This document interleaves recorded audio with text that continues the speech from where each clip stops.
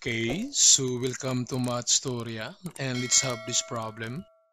Mr. Ocampo is considering to pay his outstanding balance after 3 years of payment and the original amount of the loan is 100,000 pesos payable annually in 5 years. If the interest rate is 10% per annum and the regular payment is 26,379.75 pesos annually, how much is the outstanding balance after the third payment? So to solve for this problem, we're going to use this formula. But first, we need to list all the given. So for R, that's the regular payment.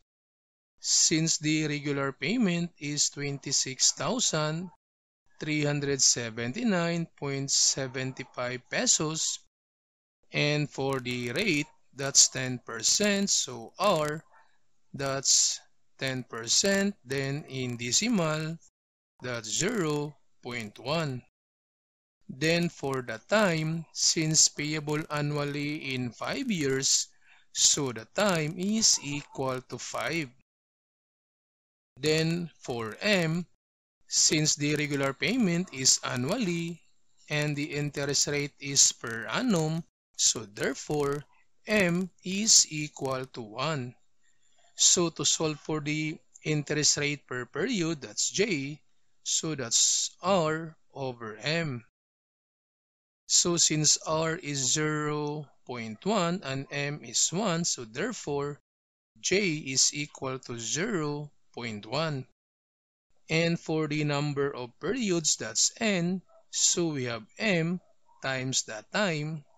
Since M is 1 and the time is 5, so therefore the number of periods is equal to 5.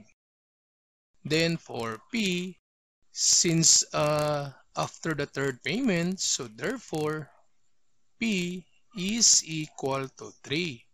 So to solve now for N minus P, so N minus P, since N is equal to 5 minus P is equal to 3, so N minus P is equal to 2. So to solve now for this problem, so using this formula, we just need to substitute now all the values. So we have this, the balance after the third payment equals the regular payment, that's R.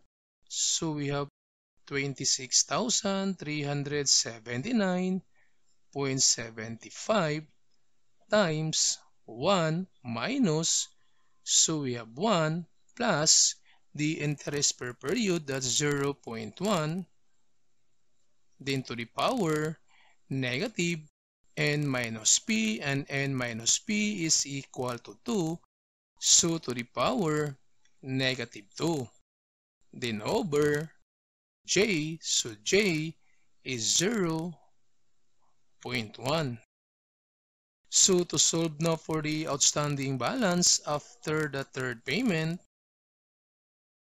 so we have this 1 minus, since we can combine these two numbers, that's 1.1. So 1.1 then to the power negative 2 equals, then divide, so divide by this 0.1, so 0.1 equals, then times, so times this regular payment, 26,379.75 equals, so this is now the outstanding balance after the third payment, that's 45,783.04. So we have this 45,783.04 pesos. So this is now the outstanding balance after the third payment.